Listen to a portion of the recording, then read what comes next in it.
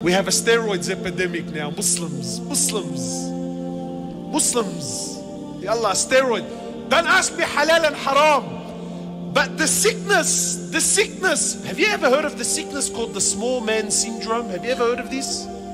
Small man syndrome? No, you've never heard? Small man syndrome is the small guy who feels like all the bigger guys never take him seriously. So he starts doing things that are out of his character in order to show them that, look, I'm a man as well. They call this what?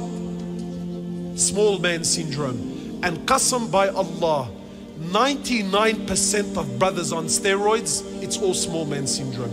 It's insecurities in the heart. That if I don't look intimidating, if I don't look physically strong and muscly, I'm not a man.